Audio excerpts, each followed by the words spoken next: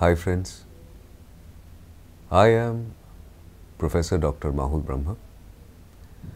I am a professor and Dean, School of Media and Communication at Adamas University, and I am a fellow at University, UK.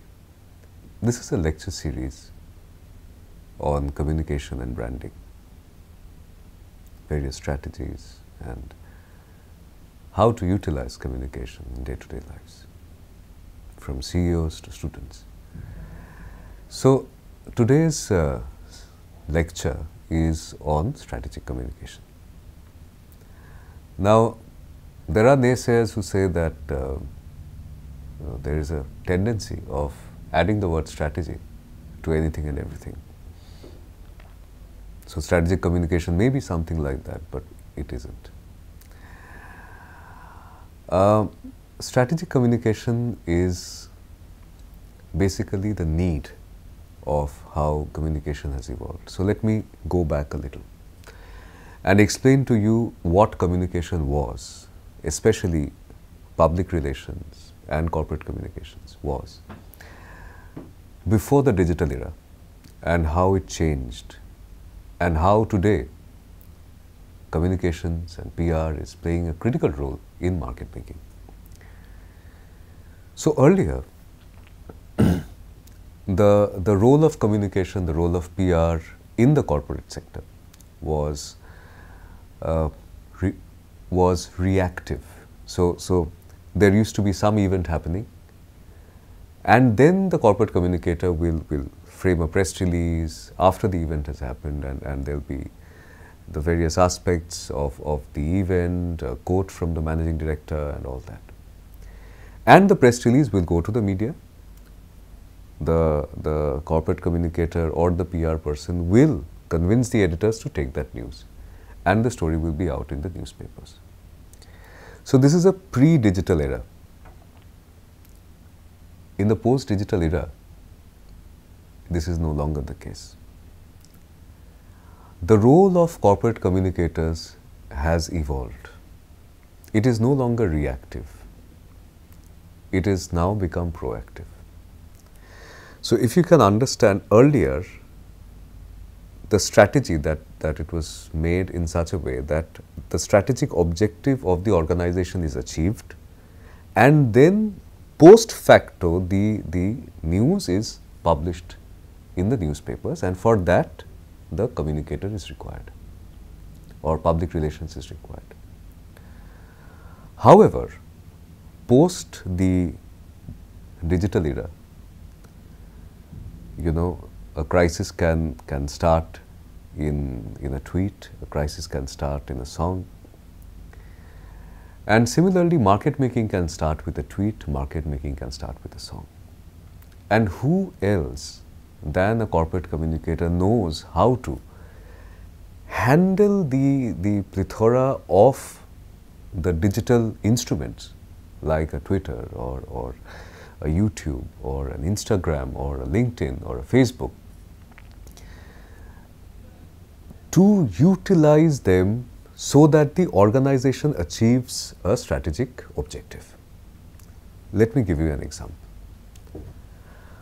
Suppose an organization wants to open its office in a new geography, say outside the country. Okay. Now, during that time, earlier what used to happen is that the organization would be sending its people to do a research, ground research. Then the admin people will go to set up shop, the business development people will go to tap the potential clients, and everything will be set, the office will be ready, the client, potential clients will be ready, and then the corporate communicator will come and publish that news of, say, the inauguration of the office in India or in abroad, wherever the geography is targeted. That time has changed. Now, in the strategic objective, when there is an objective of overseas expansion, The role of the corporate communications head, the role of the public relations head starts from there. Along with the marketing team, what they do is something called market making. So basically this term is used to make a market. So earlier the market would be made and the corporate communicator would be called after everything is done to publish that news. Now, strategic communication is here because the corporate communicator or the corporate communications head or PR head or director is basically helping in making that market, in creating that market.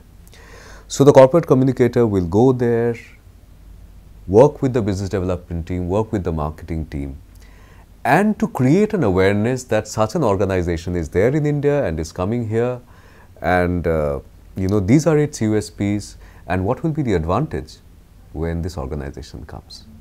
Liaisoning with the local media, liaisoning with the potential clients, to understand that what kind of news is worth in that specific geography.